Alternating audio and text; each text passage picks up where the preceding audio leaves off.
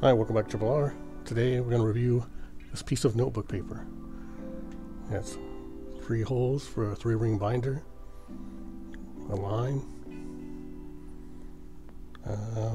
Not sure how many horizontal lines, maybe, what was that, maybe 40, 48? I don't know.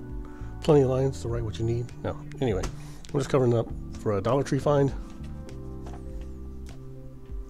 So, got Batman, Scooby-Doo, Brave and the Bold, and Scooby-Doo meets Batman for $1. I really like Scooby-Doo and I really like Batman cartoons, so that was an easy pickup. And they also had Teen Titans, The Judas Contract, which I haven't seen, and I know DC animated movies are usually really good.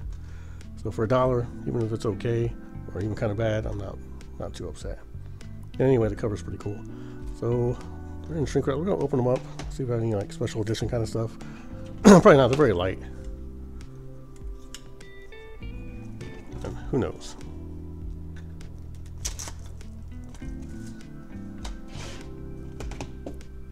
Two Film Collection. So just a movie. Didn't really expect anything, but you never know.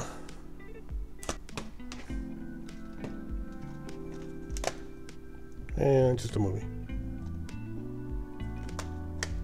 But hey, at least they're in there, right?